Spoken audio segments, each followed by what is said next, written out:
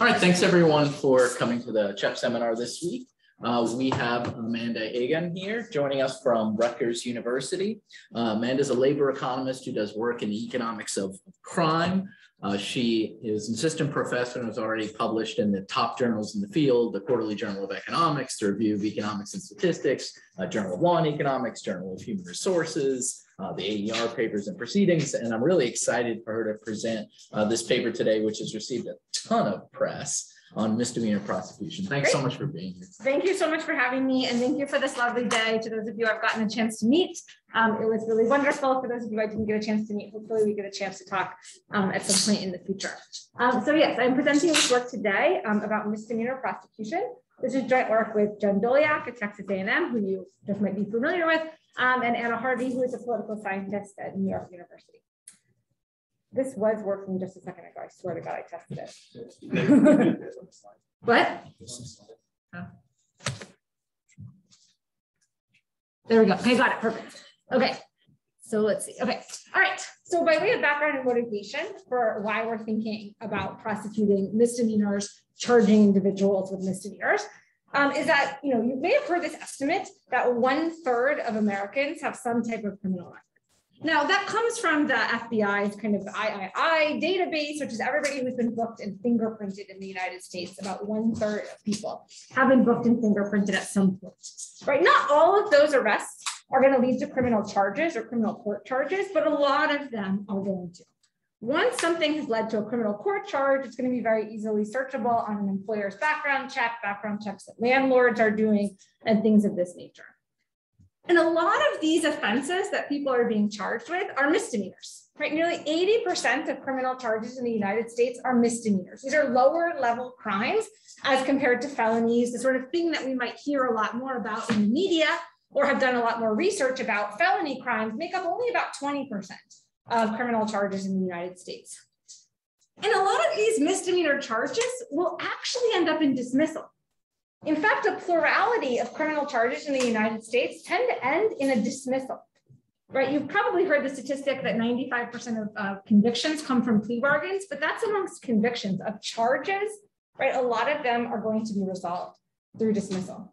But even those non-convictions show up on a background check and follow somebody around, right? There are collateral consequences to even a non-conviction, which can show up on a background check for about 7 years. According to federal law. And so recently across the country, we've had a spate of reform-minded district attorneys who have been elected, who are implementing policies to increase leniency and reduce charging for certain nonviolent misdemeanor crimes to help these individuals avoid the mark of a criminal record. And also going to save money in terms of court costs, fines, fees, and punishment. But as you can imagine, there has been a lot of pushback from law enforcement and potentially from some of the local community who are wary of the safety implications of choosing to stop charging certain types of nonviolent misdemeanors. Okay, so what do we think about what the potential impacts of prosecuting somebody, and particularly for our context, prosecuting somebody for a nonviolent misdemeanor crime, right? Well, we think on the one hand, and some people hope, that there's going to be a specific deterrent effects of this sort of prosecution.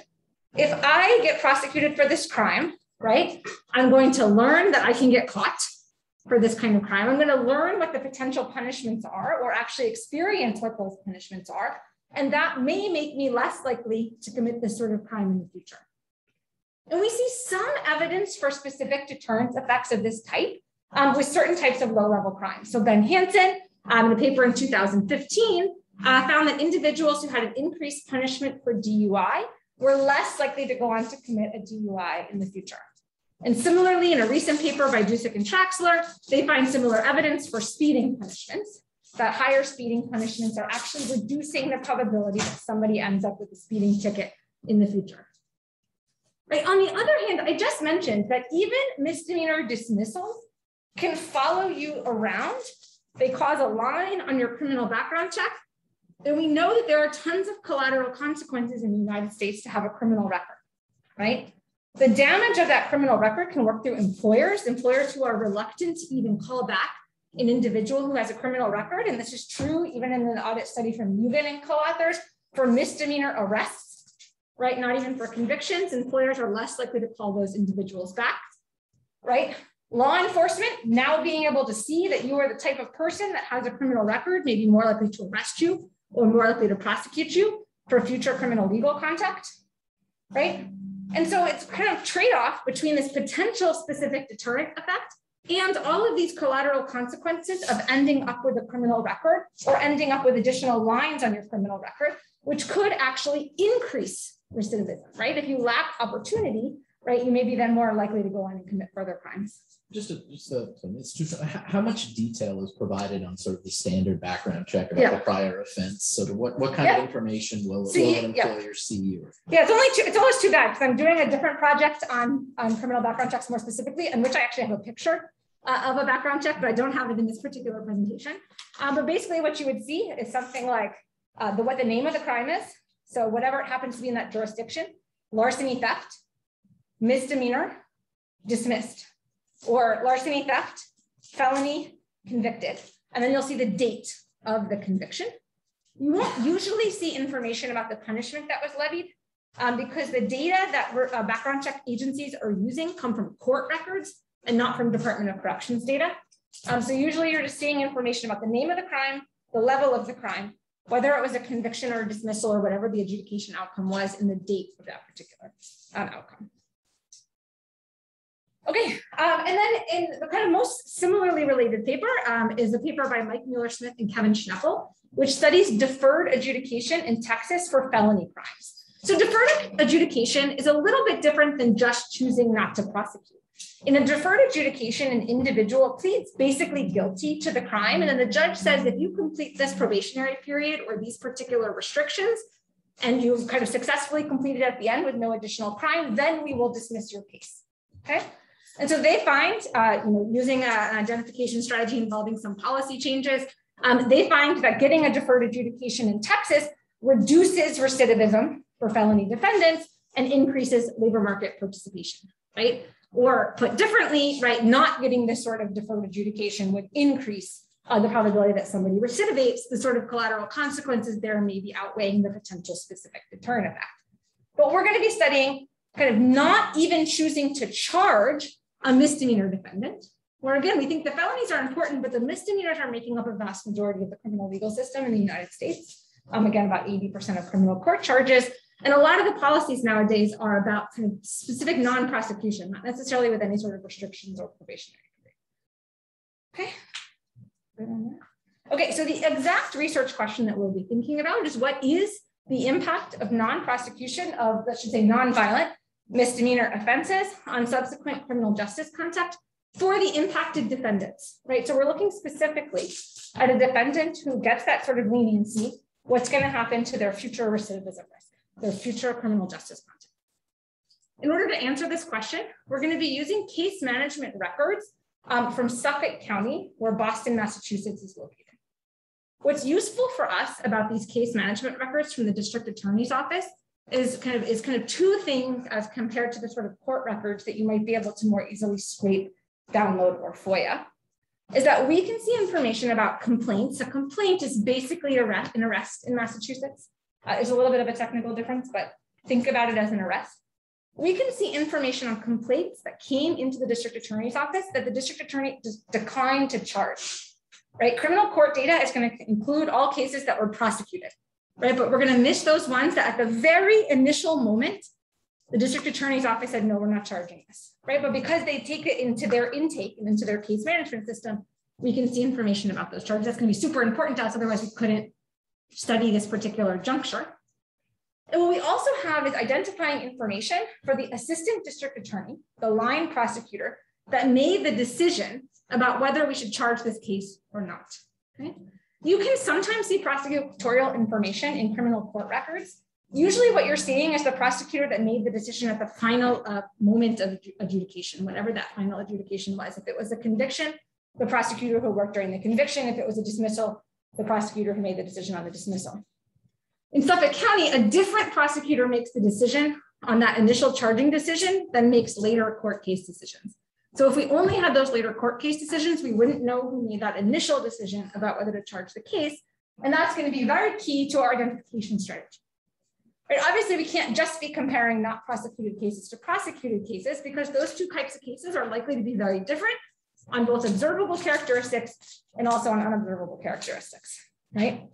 And so in order to understand the impacts of non-prosecution on future criminal legal conduct, we are going to be exploiting the fact that the assistant district attorney who makes that initial decision is as if randomly assigned to that particular defendant. It's not a literal bingo ball, right? It's not a literal kind of random assignment process, but it mimics a random assignment process in ways that I will describe when we talk a little bit more about the institutional details.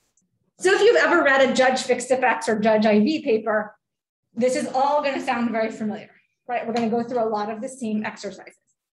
I told myself I would never write a Judge IV paper because there was tons of them already. So I didn't, I wrote a prosecutor IV paper instead. But really it's going to feel very familiar and all of the same sort of issues will come up for us as well. And we'll go through all of those in turn as we begin to present the results.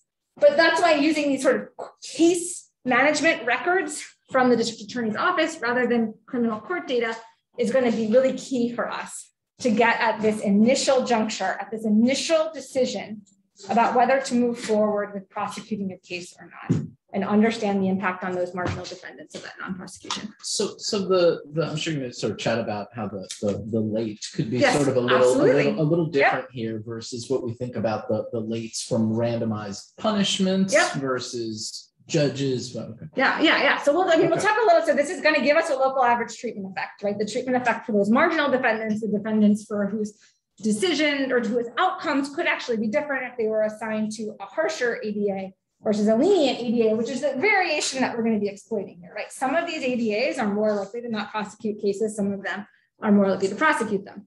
And we're going to be, kind of using that as our instrument, but it is going to give us kind of a very specific local average treatment effect. Now, we think it's particularly policy relevant here because most of the non-prosecution policies are what's called a presumption of non-prosecution. That means the default is non-prosecution, but you can still prosecute. You just need to kind of push a little bit harder. So in some sense, it's just moving the leniency lever a little bit, which is kind of what this sort of it's only going to impact the marginal defendants. The kind of always takers and never takers, even in a presumption of non-prosecution, are still going to be always takers and never takers. So we do think it is particularly interesting, even in the policy context, but it is still giving us the impact for a particular set of defendants. We'll also look toward the end of the paper at the inauguration of Rachel Rollins at the beginning of January 2019. She ran on a platform of presumption of non-prosecution for certain nonviolent misdemeanors. So that's going to significantly expand leniency in this particular jurisdiction. And then we'll look to see, okay, do results look similar, even with this large expansion of leniency that might go beyond what we could see in our particular paper. And we're going to end up seeing actually remarkably similar results, but we'll go over those toward the end. And we'll talk a little bit about how to interpret the late and what proportion of our sample is compliers and what the compliers look like, hopefully. Great. Sometimes I can't tell people are scratching their heads or asking questions. If people on Zoom, you should just unmute yourself and ask questions if you have them at any time. I can't see you or anything. Go ahead. So there is a district attorney that all of these ADAs work for. Yes. And they presumably set policy, and this is a change in policy that we're describing the new. Yeah. And he would have policy about which sort of cases to pursue and which ones to not. Does the scale of variation in the behavior of the ADA surprise you, or would it surprise the boss? That's a really good question. So two ways to think about that. First, to let you know, there was only one. So the main time period we'll focus on is 2018, pre the election of Rachel Rollins. And that's mainly because we need outcome periods for the potential recidivist of the defendant. And there was only one district attorney during this time period, Dan Conley, who worked this entire period. So there's no change in policy through this time period, though of course he himself may have changed policy. I think I can tell you that they were initially kind of surprised by the amount of variation in leniency.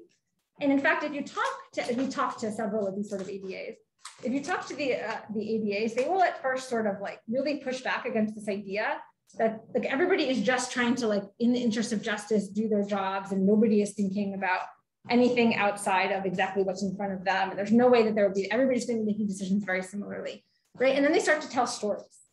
right? And then they start to tell you, oh, well, there was this one kid, you know, he came in, he had a drug addicted mother, you know, he had just stolen something, but like, I couldn't sit there and prosecute this kid given these circumstances. And the light bulb goes off, right? Oh, wait, maybe I am sometimes making discretionary decisions. And I actually do have colleagues that might make different discretionary decisions in this particular instance. But they were not tracking this information. Like they were not tracking like what proportion of cases any ADA was prosecuting or not prosecuting. The individual ADAs also really had no connection to the case later and had no concept of like what the recidivism rate of the cases that they were choosing to prosecute or not prosecute was, or even really what the conviction rate of the ones they were choosing to prosecute or not prosecute, which is even more surprising because that might be the direct thing that they should be thinking about. But in our particular instance, the ADA who makes the initial decision doesn't make the final decision. And there's not a lot of data analytics going on during this time period. They're starting to do more of that now as we've tried to show them some of the power of what they can do here. But a lot of it is just kind of anecdote that they're gleaning, but not a lot of data. Always surprises me a little bit. All right, so to talk a little bit about kind of exactly what we're talking about, this is a schematic of the sequence of events in the criminal justice system. It is not specific to Suffolk County, and I apologize if you don't really necessarily need to understand each of these points, but I just want to try to tell you the kind of juncture of the criminal legal process that we're focusing on, right? As we think about the sequence of events in the criminal justice system, clearly to start with, a crime has to have occurred, right? Somebody needs to report it, see it, try to start an investigation, potentially arrest somebody and book somebody. Right, fingerprint them, take them in to potentially get charged. All of these first steps happen with the police. And then at some point, the police have decided, yes, I want to arrest and book and hope to charge. I hope the prosecutor will charge this individual. And they bring them to the prosecutor's office, potentially physically, potentially just as a file holder, just depends on the jurisdiction, right? And then at that point, the district attorney's office gets to make an initial decision about whether they're going to prosecute the case or not, right? And then after they do that, right, a whole bunch of things may or may not happen that we're not going to be studying. But we're going to be studying this decision at the initial appearance in the district attorney's office about whether the charges should be dropped or whether prosecution should occur. Okay, and in Suffolk, this moment is called arraignment. Okay, in every jurisdiction, it might be a little different. This actually does require the defendant to show up. The defendant comes to the arraignment hearing. The prosecutor is there, whatever line prosecutor happens to be assigned to that court on that day. They have a stack of paper files in front of them with the evidence from the police for which they have to make kind of quick decisions on whether to choose to prosecute this case or dismiss this case. Okay? Yeah, go ahead. So, and you might be talking about this, but it seems that your identification really hinges on kind of this moment right here and kind of how that arises.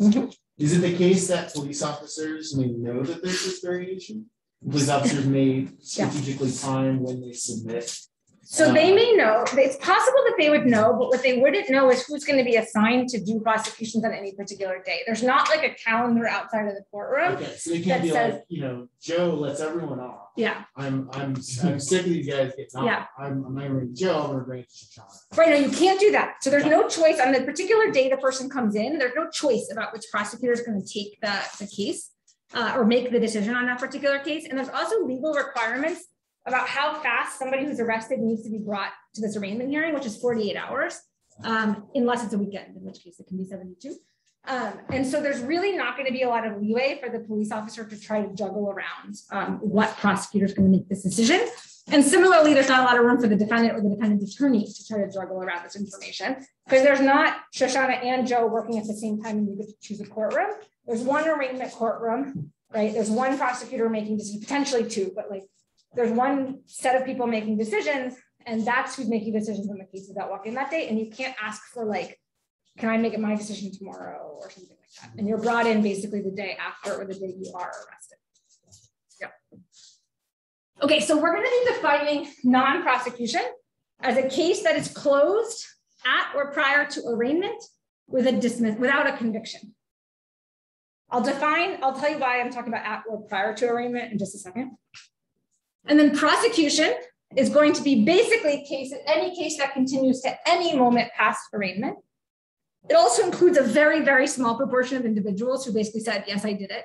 and they plead guilty at that moment. At that moment, they have a conviction, so we're going to consider them prosecuted. We can drop them and nothing really changes. So at or prior to arraignment is actually going to be kind of important for us in terms of thinking about mechanism. So in the state of Massachusetts, the moment of arraignment actually happens when the judge says your name and you walk up to basically the podium and you start telling you about your charges and everything like that. That is the moment you are arraigned. The prosecutor, however, is getting that stack of files in the morning when they're in the courtroom. And they sometimes just kind of go through them and they say, there's no way I'm charging this, right? And so they may charge you actually prior to the moment that you stepped in front of the judge. But this is also important because the moment a case can end up with a line in the official state criminal justice repository is at the moment of arraignment. So if you are arraigned, right, then there is supposed to be a record of this case in the deciduous system. Right? And then that's the system that employers are getting background check information from, landlords are getting background check information from, future prosecutors, police officers, and everything like that. Right? So unfortunately, the data doesn't tell us when exactly in the day your case was dismissed. Right? What we know is that it was closed on the same day that your arraignment hearing was. Right? So we won't actually get to define this part, but you're going to see later that a case that is not prosecuted is like 50%. More than 50% less likely to end up in the deciduous repository, okay? So that's why that part is important. It occurs to me, I thought I had a preview of results slide and I don't see it. So I'm just gonna tell you because I realize we're having a conversation that is gonna be a lot clearer when you're thinking about the results. Now I know you all read the paper, all 86 pages. So in some sense, I don't have to tell you. But what we're going to find is that for the marginal defendant, non-prosecution, leniency actually reduces the probability that they're going to recidivate in the future. And so that's why exactly I'm talking about this moment, because we think about this as one of the main driving mechanisms, is now you're very less likely to have any information about this criminal legal contact on your criminal background check, right? So you avoid the collateral consequences of this particular charge. And that's likely to be one of the driving mechanisms behind this reduction in recidivism. So in Suffolk County, during our time period between 2000 and 2018, about 21% of the nonviolent misdemeanor cases are not prosecuted. Okay, so about 1 in 5 cases. It's a good amount. It's not like this never happens, but it's also not like this always happens. And of course, you're going to see that there's significant variation across ADAs in the proportion of cases that are not prosecuted. So the first thing we could do, sort of naively, is to just compare the recidivism rates of those defendants who are prosecuted with those defendants who are not prosecuted. We'll define recidivism in 3 ways throughout this paper, but we'll mainly focus on the first one. Actually, we'll define it in more than 3 ways because we also have time variation, but regardless. So we'll mainly focus on what is the probability the defendant ends up with another criminal complaint, that is another arrest, within 2 years in Suffolk County, right? We're relying basically on do you show up as another row in our data set within the next 2 years. We'll also look about whether your case is actually prosecuted sometime in the next 2 years. And then we also have data from the deciduous system. Unfortunately, we didn't get access to it directly, but they allowed the Suffolk County Prosecutor's Office to merge their data with the deciduous data. That gives us a little bit more of a statewide information on recidivism, because everything here is Suffolk County specific, but whether you end up with the future deciduous record is more statewide. So we'll also look at that as a potential form of recidivism. And so what you'll see is that prosecuted defendants are more likely to recidivate than non-prosecuted defendants, right? But as you can imagine, right, prosecuted cases, right, are also very different, at least on observable characteristics, than non-prosecuted cases, right? Cases that are prosecuted endogenously have more counts associated with them. The defendants are more likely to have had a conviction in the previous year. They're more likely to be charged with what we're calling victimless crimes, right? So think about drug possession, some sorts of minor disorderly conduct, not theft, right? Theft would have a victim who may actually want to show up at court. Those victimless crimes are more likely to be not prosecuted, right? And so it's kind of part and parcel of why we're going to need an identification strategy here to understand the causal impacts of non-prosecution on recidivism. So how we're going to do this, we're going to use the kind of assignment mechanism of the ADAs as an instrument. So there are 9 courthouses in Suffolk County. So there's Boston Municipal Court, Brighton, Chelsea, Roxbury, 9 different courthouses. Line prosecutors, ADAs, are assigned to one of those courtrooms. They just work in one courthouse. But I'm a prosecutor in the Boston Municipal Court. Once I'm there, I'm going to be assigned sometimes to do arraignments, right? So there are several courtrooms within the courthouse. One of those courtrooms is dedicated to doing these arraignment hearings, okay? Sometimes I'm going to be told that it is my particular week or my particular couple days to cover arraignments. When I do that, I'm taking every single case that walks into the courtroom. I have no choice about it. You have no choice to try to kind of manipulate this decision, as we were talking about before. I've given a lot of these details to you already, but if what's also important for us is that if the case is prosecuted, the paper file goes into a stack in like the head ADA's office, and they then go assign that to a different prosecutor who will see the case through to completion. Sometimes it might be you, but that's not because you prosecuted the case, right? It's because you're kind of up next in whatever the rotation system might be. And so we'll show you some evidence, obviously empirically, that we think this is basically a random assignment process. We've also done a lot of qualitative interviewing with the ADAs, tried asking point-blank questions like, could you have ever made a decision to not prosecute a case? Somebody used an expletive, blank no. Of course, I couldn't make that sort of decision. Like I was just looking at whatever cases were coming in on that particular day. So we're gonna construct our instrumental variable as basically the ADA's average rate of non-prosecution for nonviolent misdemeanors, okay? But as you can imagine, different types of cases might come into different courthouses. Boston Municipal is gonna see different kinds of cases than Brighton, right? And so we might see what looks like higher leniency amongst ADAs in Brighton than Boston Municipal Court, but that's coming from the case characteristics in those places and not the ADA's like residual leniency, right? Also, months of the year are going to have different types of crimes coming in. They're going to be a little different around December than they're going to be in the middle of the summer. Days of the week also similarly. Crimes that come in on Monday are all crimes from over the weekend, right? Crimes that are coming in on Thursday are Wednesday night crimes, right? They're likely to be different, right? And so we'll basically use court by month. We'll residualize out the court by month and court by day of week fixed effects so that we're kind of better comparing ADAs that are looking at a similar set of cases. And we will construct a leave out mean for those residualized kind of ADA averages. That is, we're going to not include the defendant's own case when we're constructing the ADA's mean, because we don't want the defendant's outcome on both the left-hand side and the right-hand side of the equation. I always think in practice, it doesn't really matter with this many cases, but we'll make sure that we handle the situation. Okay, so we have 315 ADAs that are making decisions over this time period. They spend on average about 83 days out of their 3.5 years as an ADA arraigning cases. So this is a little different than like the bail magistrate or bail judge case, where basically that's what they're doing every day, right? This isn't necessarily what these ADAs are doing every day. They sometimes have later part of cases that they've been assigned to, right? So they're doing this sometimes, but not every single day. In our data set, the median number of nonviolent misdemeanor complaints an ADA makes decisions on is 156. The mean is 214. So we have a lot of observations for each of these ADAs in which to compute this mean. It's not like 5 cases that might be idiosyncratically different. And we're going to call this ADA leniency. So first, I'm going to show you the raw leniency distribution. So this doesn't residualize out the court by week or court by month or court by day of week fixed effects, because it's easier to understand, right, than the residualized version. I'll show you that in just a second. But this is what the variation looks like, right? On average, right, we have about 21% of cases not being prosecuted by a particular ADA. But, you know, on the harsher side of the distribution, there's some ADAs that are not prosecuting like 5% of the cases that they see, nonviolent misdemeanor cases.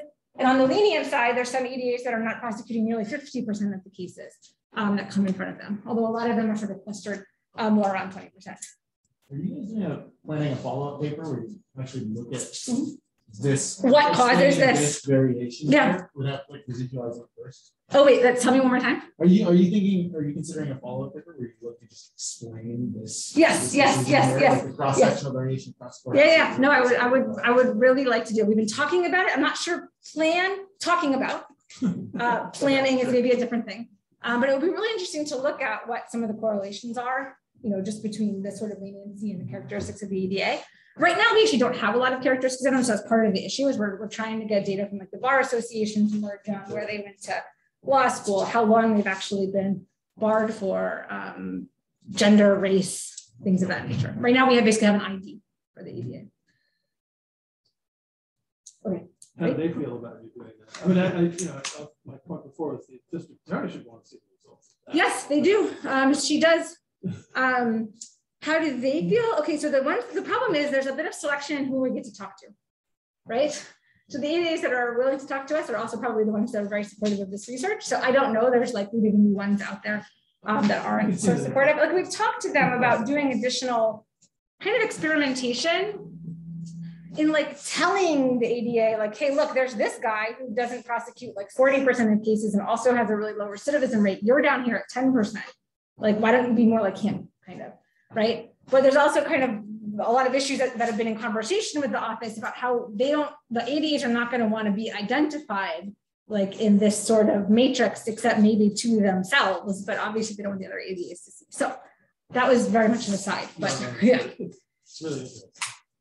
Okay, so what does this look like when we residualize it? So now this is kind of the same version of this variation, but residualized out, because some of the variation here is going to be coming from the fact that cases are just different in different courts or in different time periods, right? So once we residualize this out, we're still seeing a significant amount of variation, right? So this histogram is showing you that going from the least lenient ADA to the most lenient ADA increases your probability of non-prosecution by about 18 percentage points. That's an 86% change over the average of 21%.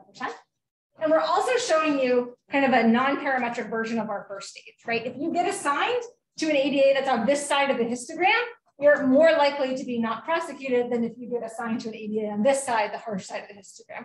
Not surprising, right? But we're going to need that in order to actually use this as an instrument. We'll show you obviously the kind of table parametric version of our first stage in a second. Just curious. I understand this is residualized to take care of these sort of differences in cases, but what do you have a sense of what types of sort of misdemeanors that you see the sort of widest kind of variation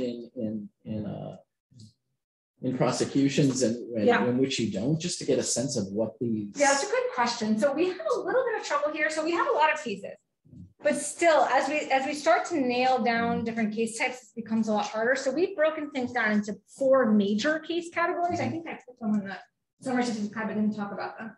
So we break them down into motor vehicle charges, which is not like speeding, it's kind of more serious motor vehicle crimes, drug charges, disorderly theft, mostly because we just didn't have enough theft cases to do separately. And then we have this like amalgamation of other cases. So I haven't actually looked at what this distribution looks like across within these case types. We've done things like ADA by crime type instruments instead of just ADA instruments. You know, we don't think that there's a monotonicity violation here, but I haven't really done that. I think that would be interesting and descriptive to sort of understand if there's one sort of case type in which there's a wider distribution. This would kind of go more to the second paper idea of sort of trying to understand this variation in leniency, but I think it would be an interesting one. Okay, so lots of variation. Okay, so we want to use this as an IV. We want to interpret our IV as a local average treatment effect. Hopefully you've taken enough econometrics by now to know that there are several assumptions that we're going to need in order to do this, in order to make this sort of late interpretation of our IV. So we're going to go through the evidence that we do have for these. Obviously, I can't prove a lot of them to you, but I can show you that we're fairly confident that they're going to hold in our particular case. Right, so the first is, we want this thing to actually be sort of as if randomly assigned. We want it to be an exogenous decision. So in order to make ourselves a little bit more confident about that, right here, we're showing you first in the first column, the endogenous decision, the non-prosecution decision. And we can see, as we saw in the summary statistics, that the endogenous decision is highly correlated with observable case characteristics. But when we instead put ADA leniency on the left-hand side, right, the thing that we hope is plausibly exogenous, it is not statistically significantly correlated or even have large coefficients, right, on any of the observable characteristics that we can see. Right, obviously, we can't measure unobservable characteristics, and we can only hope through our institutional details that we're pretty sure that this is going to be exogenous on unobservable characteristics as well. So just a quick clarifying point: the residualized ADA leniency, you pull out the court by month. Yep, and court by date. Court by date of the week. Right, but just Monday, not Monday 2015. Right. But that's it. Yeah, that's it. That's it. Away from No. We're not. Yeah. This is exactly. This is when you put in those fixed effects. Yeah, exactly. It takes away everything from the everything. Okay. Yeah, exactly. So that's helpful for us. Okay. I think I have time. It's 4:45, right? I have plenty of time. Right. Okay, so I do want to make a quick aside. If you're being very eagle-eyed, you'll notice that there's no demographic characteristics there, which would be very unfortunate, given this is criminal justice data, and that's extremely important. So data is amazing. Unfortunately, demographic characteristics are missing fairly often, not all the time, but fairly often, and more often when a case is not prosecuted, right? The logistical issue is these are paper files that the secretaries then have to enter into the case management system. When the case is not prosecuted, they're just skipping a bunch of rows, right? And so that's unfortunate for us. So for our main analysis, we're not going to use age, race, and gender, but those are clearly important. So we'll do two different things. One, we will do the analysis within the set of cases for which we do have age, race, and gender. Right? We're a little bit concerned about sort of the non-random selection and what's missing and what's not, but one of the things that we can do, right? We'll see very similar results. And we've also tried to impute those things from the information that we do have. So race and gender imputed from name, age imputed from like whether this is your first time, and some other characteristics of the case, the kind of case that you are convicted of. And then we'll see also very similar results when we use those sort of imputations.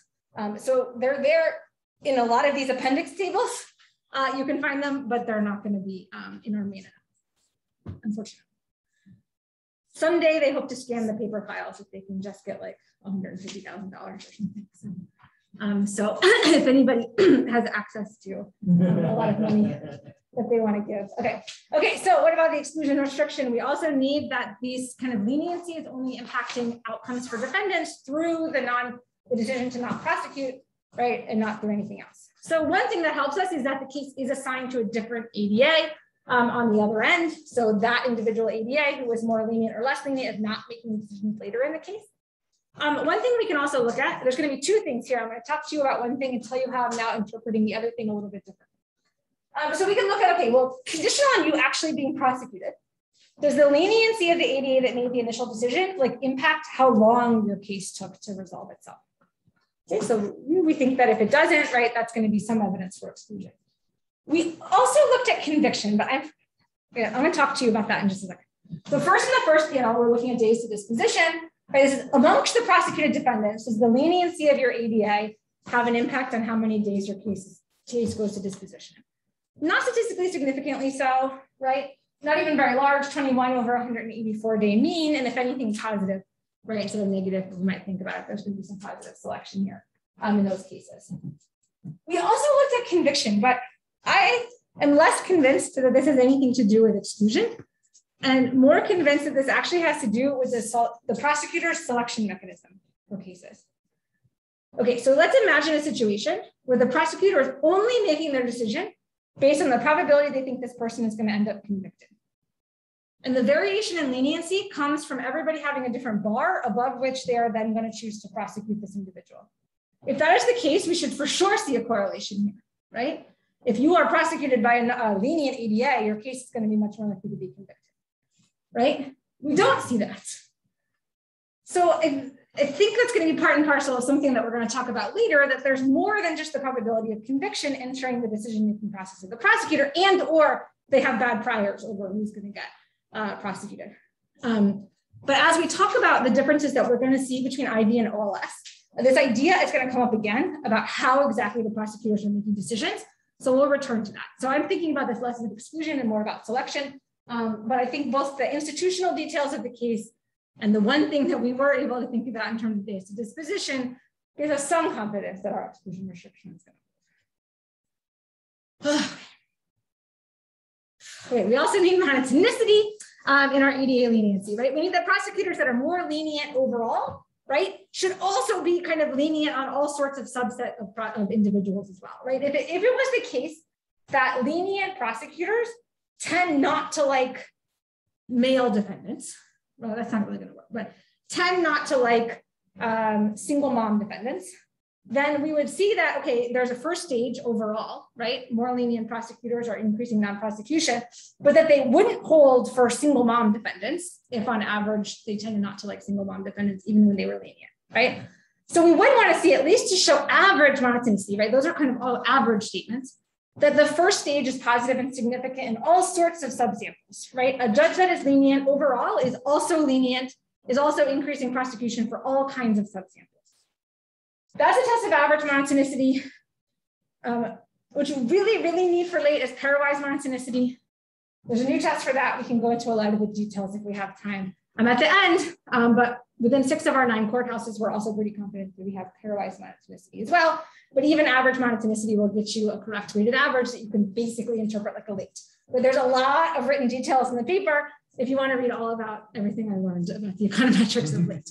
Okay, but in the meantime, I'll show you that these first stages are positive and significant in all sorts of subsamples, 1 count, greater than 1 count. Do you have a serious misdemeanor in your case? What was your previous conviction rate? Are you a citizen? I have no idea what the one that's cut off at the end there is. What kind of crime were you being charged with? You can also do this within the demographic characteristics that we do have, right? That would be one concern. And we're gonna pass, and that's true for predicted. I think this is actual race, it's also true for predicted race. We do predicted race. So, you know, we feel pretty okay about it. You can still argue back to me that there might be some monotonicity violations here, but at least on average, we think we're gonna be okay. And then obviously I've already shown you some evidence that we think the instrument is relevant. Being assigned to a more lenient ADA is actually increasing the probability of non-prosecution. I showed you that in a non-parametric version over that histogram. I'll also show you kind of the standard first stage analysis, or this is going to mimic the way we're going to do our results later as well. The left-hand side has no case and defendant covariates in it. The right-hand side does have case and defendant covariates in it, right? And here we see that at 10 percentage point, being assigned to an ADA that is 10 percentage points more lenient is increasing the probability that your case is not prosecuted by about 5.5 percentage points, right? That's 27%. Over our mean of about 21% non-prosecution, right? And so we see, you know, that clearly being assigned to a more lenient ADA is increasing the probability that your case is not prosecuted. Whew. I'm gonna pause for a second. How are you guys doing? Okay, it's hot in here. Okay, Zoom people, how are you? You're not very chatty there on Zoom. Okay, so, you know, we feel pretty confident that we've got our late kind of assumptions under control. And so we're going to go ahead and run this ID. What is it going to look like? Main results. Okay, focus on the first panel. I know I'm kind of a cardinal sin, putting up too much stuff. I really should stop being lazy, cut this slide a little bit more, but here we go. Focus on the first panel, okay? Left-hand side OLS, right-hand side IV. So first let's focus on column 4, the IV estimate. Right, our late estimate of the causal impact of non-prosecution for marginal defendants, including all of our case and defendant covariates, right? What that's telling you is that being non-prosecuted, right, decreases the probability you end up with a criminal complaint within 2 years by 33 percentage points, which is 57% over the mean for prosecuted compliers in our particular sample, right? Large decreases in recidivism for marginal defendants whose outcomes could actually be impacted by being assigned to a more harsh or less ADA.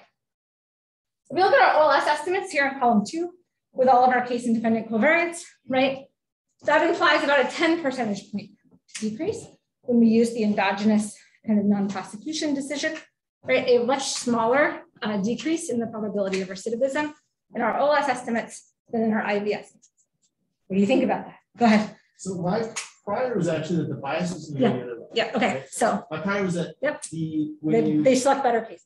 Yeah, well, I guess the non-prosecuted, like the bias and the non-prosecution was going to pick up like things that were really trivial and didn't really matter versus things that were pretty egregious, and that's what was going to drive it. And I think if that was the case, then I was thinking that would lead to absolutely. So that was, I think, probably our first priority, right? That we would actually see smaller IV estimates than OLS, right? That we're going to have positive selection into the cases, or maybe they're making decisions on non-trivial things. Okay, I think I should do this slide. Okay, this way. So two ways that could happen, right? One is that the impacts for the compliers are just different than the average defendant. So we're seeing heterogeneity, right? So we rewrite our OLS estimates to look like the compliers. I know I haven't told you how we figure out the characteristics of the compliers. Maybe we'll get to that at some point, right? But no matter how we reweight this, the OLS estimates all look very similar, right? So we don't think it's heterogeneity. We do think it's about selection. Okay, what's going on? Here's how I'm thinking about it. Okay, so this prosecutor is making a decision, potentially on the probability of conviction, but also on something I'm thinking about is culpability. So age is a really salient example of this. Prosecutors are much more likely to not prosecute young defendants, people who are between the ages of 18 and 23, right? They think they deserve a second chance. Maybe they're just not culpable for this crime, they're too young to understand, whatever. But if you know anything about the criminal legal system, right, younger defendants are much more likely to recidivate, right? There's just a lot more crime going on between 18 to 23-year-olds than others.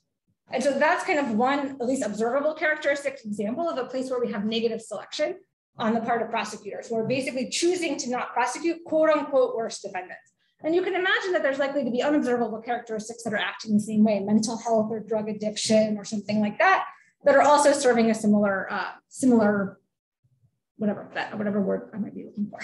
So that's kind of how we're thinking about this negative selection story that we're seeing in the IB versus OLS. And we think there are actually ways to reconcile the fact that the IB estimates are larger in magnitude than the OLS estimates, and that this kind of negative selection is outweighing some of the positive selection that we might have assumed was going on. What's also interesting to think about here is like, one interpretation of that is that they're doing it wrong, right? That they're making bad decisions. And that's a little bit less clear to me. And I know nobody said that. I'm just putting up a straw man and then I get to argue against it. Easy, nice thing to do. So like in the bail judge papers, right, or bail magistrate papers, bail judges are supposed to be making a decision. They're supposed to be optimizing on the probability the defendant fails to appear, and or depending on the jurisdiction, the probability the defendant commits another crime pre-trial, right? And then those papers are then measuring the probability the defendant fails to appear, or the probability that they commit another crime. In that case, if we saw this sort of negative selection, it would mean the bail judges are doing it wrong, right? Here, that's less clear that recidivism should actually even be entering the prosecutor's decision-making legally. Now, whether it does or doesn't, we don't know. It's not clear culpability should either, right? Maybe legally they should just be thinking about, what do I think, did this person actually commit is there sufficient evidence that this person committed a crime, right? But recidivism is not necessarily directly in that objective function. And so then I think we don't necessarily interpret them as that they're doing it wrong, right? But there is some potential negative selection here. Thank you for asking. I'll give you the $20 later. Okay, so back to this. Okay, so we also kind of break this down about whether your complaint was a misdemeanor complaint or a felony complaint, and we see most of the action on another misdemeanor complaint, right? This is really reducing the probability. You end up with another misdemeanor complaint down the line. There's not really a statistically significant impact on felonies, although the point estimate is actually pretty large compared, it's still about 50% of the mean for the prosecuted compliers, but we just have a lot. There's just a lot, like I told you, 80% of criminal charges are misdemeanors, so we just have a lot more power for thinking about misdemeanors than thinking about felonies. Okay, I'm gonna skip this time series so I could talk to you about some of the results that I think are really key. Okay, so we then break this down by whether this is essentially a first-time defendant or a repeat defendant, right? Going back to what we were thinking about as potential mechanisms, if we think part of the mechanism is that this basically allows you to avoid the line on your criminal record, well, that's going to be a lot more impactful for somebody that does not have a criminal record already, and they're avoiding getting any line on their criminal record, than it may be for somebody who already has a line or 2 or 3 or 15, avoiding getting additional one, right? So we're going to define whether you're a first-time defendant in one of 3 ways. Either do you have any previous complaint in Suffolk County, so do you have any previous row in our data set? Do you have any previous deciduous record? So that's more of a statewide kind of definition. Or maybe do you have any previous conviction if we think that somehow conviction records are going to be more serious for employers than just charges. In each case, right, we're seeing that the impacts are large and statistically marginally significant for first-time defendants than they are for repeat defendants. And it's particularly true if you think about the baseline means, right? So, 0.2, maybe you're thinking of that different than 0.1, but it's actually very different when you're thinking about it in percentage terms, right? There's going to be somewhere across these kind of columns, there's anywhere between a 65 to 80% decline in recidivism for first-time defendants, right? As compared to something like, well, I can't do the math fast enough. I didn't write the percentage. 16% approximately declines for second-time defendants that are not statistically significant, right? And so we think this is also part and parcel of the mechanism, right? Or it gives us kind of another story towards this being the potential mechanism, that this is really, it's leniency for first-time defendants that's really mattering in terms of reducing their future recidivism. For the ones that have already been there, not prosecuting them is not going to help them that much. Potentially suggestively a little bit. To what extent this impact can be driven by people who receive this prosecution and are so pissed. Okay, that could definitely be a mechanism, right? There could be like, look, I saw that some of these guys are getting out. Why the hell did I have to go through this? Screw you. I'm going to go out there and break the windows. And that could be part of the mechanism. That you know, I definitely cannot rule that. And I think that would just, again, just be mechanism and not necessarily against anything that we're fighting. Okay. We also look at how this is reducing sort of recidivism by the subsequent crime type that you might be arrested for. So looking at the first column again. We also okay, something I didn't explain to you. We're focusing on nonviolent misdemeanors. Why? One, because that's where the policy relevance really is. But two, because the assignment mechanism for violent cases is just different, right? There's basically a set of ADAs that hear all of the violent cases, and there's not this sort of rotation system. So we don't have the same kind of identification for violent cases. But we can look at if you're not prosecuted for a non-violent crime, does that reduce the probability you end up there for a violent crime? It actually does, right? Maybe because now the not prosecuted people are less pissed and they're not going out and beating people up like immediately, right? And also reducing motor vehicle charges and disorder theft charges, a little bit less on drug. And then other is hard to explain. There's nothing going on there, but it's also such a hodgepodge category that it's a little bit hard to break apart. Yeah, go ahead. So how does the variation in leniency compare in these subcategories? So are there some? That's kind of what, yeah, go ahead. So like the ADAs, are they, you know, first-time offenders that are clustered at the bottom, or is there kind of more spread? Like, are some ADAs just? It's a good question. So again, we didn't do like the whole full distribution by these subcategories. One thing we have done is calculate the instruments as ADA by crime type or ADA by first time versus repeat offenders. Then now we're looking, you're only comparing the leniency within first time cases for an ADA, using that leniency within second time cases or beyond. And we see very similar results when we do that. But what we haven't done is kind of just compare this distribution of leniency by first time versus second time defendants or by crime type, which I think we should do. Like, it would be interesting to understand how much variation we actually have going. Is everybody just pretty lenient on first time defendants, and what does that mean? My guess is no, just because we do see similar IV results for those interacted IV instruments, but we haven't actually looked at it. That's a good question. Okay, so, you know, again, and Joe brought this up before, like what we have is a local average treatment. Right, we can't estimate here an average treatment effect. We can estimate the marginal, the causal impact for the compliers, for the marginal defendants, right? Who are those marginal defendants? What do they look like? What proportion of the sample are they? Right, so we'll use sort of standard techniques from the literature, which I can tell you more about, or you can read the appendix example in the very back. I think it's like the last couple pages. But we're going to estimate that about 11% of our sample are compliers, these sort of marginal defendants. This is pretty standard for the kind of judge IV literature. You usually get somewhere between 8 and 17% of the sample being compliers, right? Let's just say never takers, obviously. A lot of the sample are never takers, those sort of people that are always going to be prosecuted, no matter who they get assigned to. You know, a smaller, similar chunk of always takers, always going to be non-prosecuted, just no matter who they get assigned to. So, you know, it's a substantial chunk of the sample, about 1 in 10 of our defendants are complied, but it's not necessarily applying to everyone. Right? This is still going to be a relatively specific, although we think, again, policy relevant treatment effect.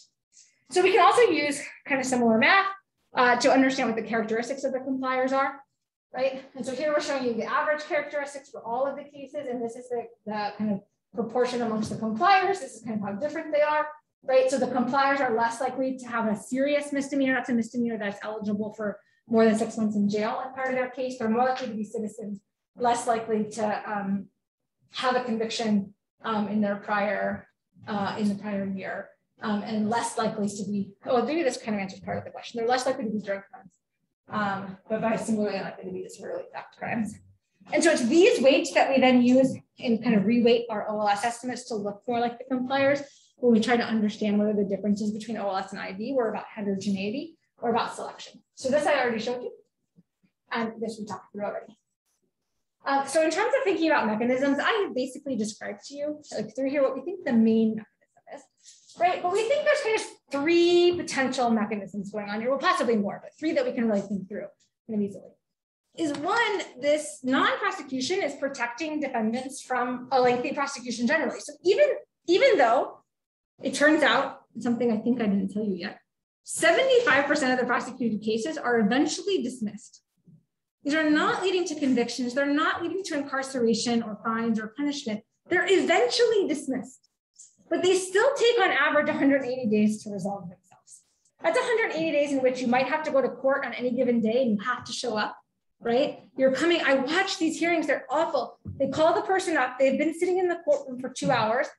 The lawyer asks for a continuance.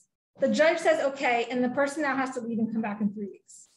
And they've already been there for 3 hours and probably lost work for the day, right? And so you might be losing your job already. A pending charge shows up on a criminal background check, no matter what. So in Massachusetts, so like that's going to be affecting you, whether your case is going to be dismissed or not, right? So we've got that protection. You don't have to deal with all of that, right? You might be able to keep your job. You don't have to deal with all of this coming in. Of course, some of them are going to be convicted. So you are protecting these defendants from eventually having a conviction record. About a quarter of them will get under the conviction record and the potential punishment that might come with that, which is mostly non-incarcerative. Remember, these are non-violent misdemeanor crimes. That is also to say that we don't think incapacitation of any kind is going to be driving any of our results. And as I mentioned before, one of the biggest things is we have a large reduction in the probability that this case ends up in the decision record, right? So amongst the prosecuted cases, 99% of them are ending up in the decision database. There's some just problems with the merge, I think. My guess is most of them are actually there, right? But we reduce that by over 50% when you are not prosecuted. Because remember, there's that iffy part about the arraignment hearing. So even a not prosecuted case could end up with a line there if it gets past arraignment, right? But we're reducing that probability by 50%, which we again think of as one of the driving mechanisms. Unfortunately, we can't test that yet. We've had an application into the Massachusetts Department of Labor for like the last year. They apparently have other things to do right now than trying to merge our data so we can really understand the impacts on employment. But hopefully something that we'll be able to do at some point in the future. Okay, so non-prosecution for these marginal defendants is leading to a lower probability of future recidivism. But of course, these findings only apply to the marginal misdemeanor defendants, that include about 11% of our sample, right? But we might want to move beyond that a little bit. Right, we might want to move beyond these late estimates and start thinking about what's going to happen with larger expansions of leniency. So we're going to think about this in 2 ways. The first is we'll estimate marginal treatment effects. Basically, if we're thinking about different changes along the leniency distribution, right, going from an ADA who is 5% lenient to 6% lenient, it's going to be pulling in a different set of marginal cases than going from an ADA that's a 25% lenient to one that's 26% lenient.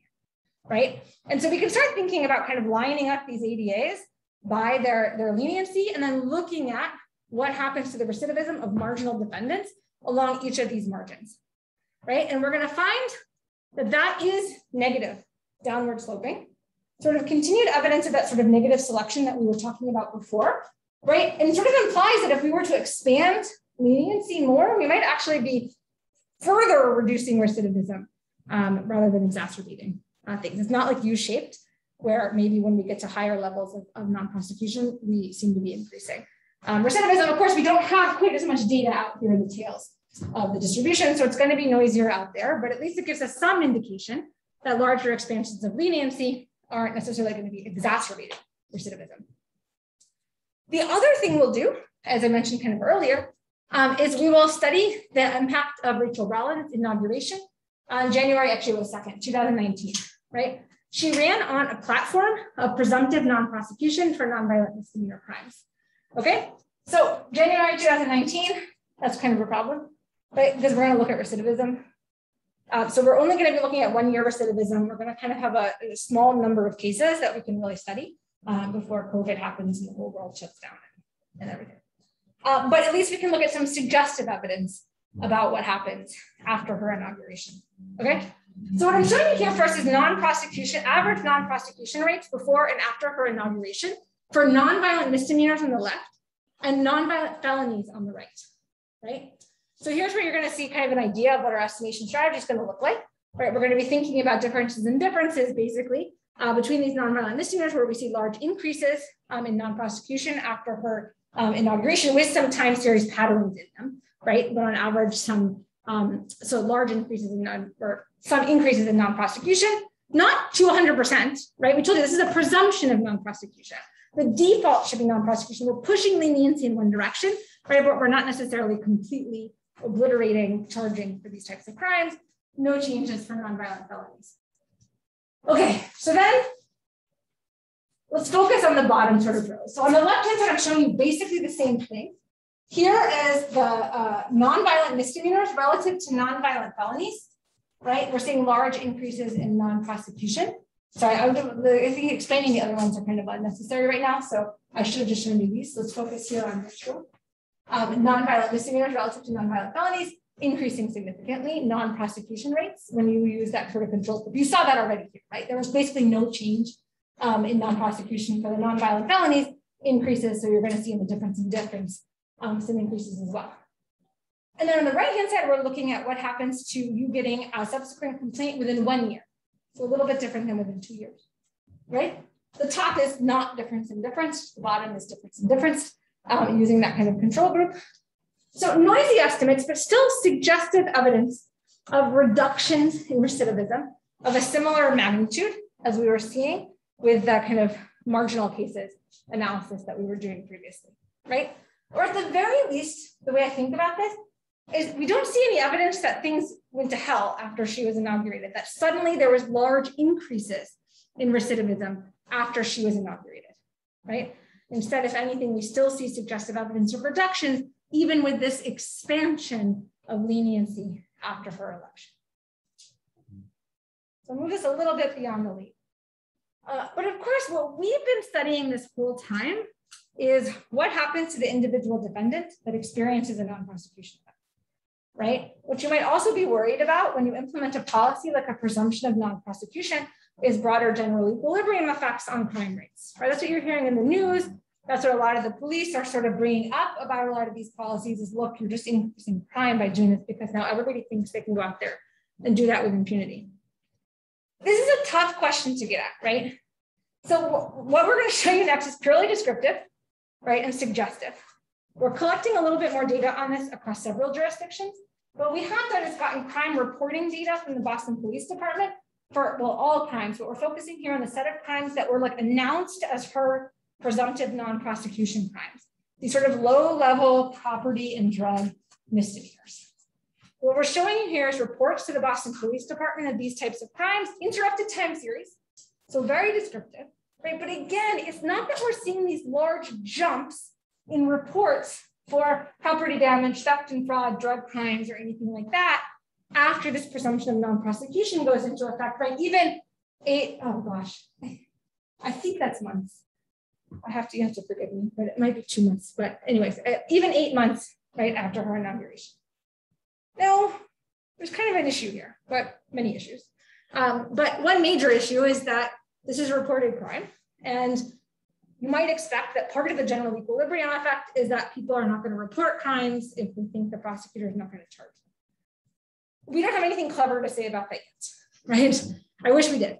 I think I talked to 1 or 2 of you about our idea, maybe to try to contact some of these retailers and get like retail shrinkage data, right? Or something that's outside of reporting.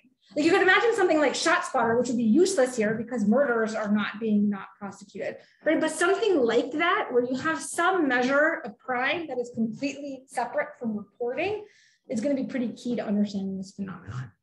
We're also, of course, going to want longer run analyses as well, right? It's going to take a while. Like, yes, she ran on presumption of non-prosecution. I bet you if I asked the general person in Boston who the DA is, what they ran on, and what's currently being non-prosecuted, they'd have zero idea, right? So it's going to take a while for this information to sort of kind of flow to people as they start to learn, hey, my buddy didn't get prosecuted for this particular crime. Maybe I can try it. Oh, look, I didn't get prosecuted either. So we might also want longer run effects, which we're a little bit stymied at doing here. Again, because we have COVID happen not that long after she gets inaugurated. So what? Are there any measures of sort of private investments in security? That could be interesting as well. Yeah, I'm not sure. Like I haven't seen them, but I also haven't like dug into this really as much as we might want to. Do you have any quick ideas about where one might start thinking about looking at that. No, but I mean, that's what it got me thinking about, sort of the anecdotal stories Yeah. of sort of CVS and kind of the Right. rest of whether, people grabbing stuff off the shelf. Yeah, yeah, 'cause they don't exactly. think they're gonna, Right, so maybe like, yeah, employment of security Yeah, guards. exactly. Is that a category in the quarterly workforce indicators? Yeah, that's it. Yeah, I'm not sure. I would have to look. No, because it's interesting, because basically part of what we're doing now as an expansion of this study is we've collected data from a bunch of jurisdictions that had these sorts of policies. So we can start looking at this question in more of a difference style analysis, but then we'd also like to look at other outcome measures of reported crime. So we're just sort of starting to push on this side of things, but it's going to speak directly to what you're hearing, like stories coming out of San Francisco of stores shutting down because people are stealing a lot. And there's still a question about whether this is truly a causal impact of those policies or media sensationalism. That is a question to. How does Boudin's policy compare to Boston? So my understanding is that Boudin is more lenient. Like there's more of a presumption in terms of that non-prosecution. Although a lot of what's being blamed is more like the Prop 47 thing, where they like reduced felony theft above $950 to a misdemeanor instead of a felony. First of all, that happened many years ago. And like in the same story that said that, they talked about a guy who stole $1,000 worth of stuff from Walgreens. Well, that's a felony, like whether or not. But my best understanding of his policies is they actually have a stronger component of more of a presumption, let's say, a bigger change in leniency. And so that might, I mean, that's why. Does any jurisdiction? Sorry, what was that? San Francisco probably has the most lenient laws. I mean, I think George Gascon in Los Angeles would like to do the same thing. But I don't know how successful he has been. But yeah, that's why we're trying to collect this information sort of from across jurisdictions and kind of get a better idea, because both the expansions of leniency might be bigger and smaller in these jurisdictions, and that will help us get a little bit more about this kind of what is the margin, kind of what is the difference when this margin is a little bit different in this change. So not great answers for you here, but like here, like it's not like here we're seeing again some huge increase in crime reporting after this large expansion of leniency, right?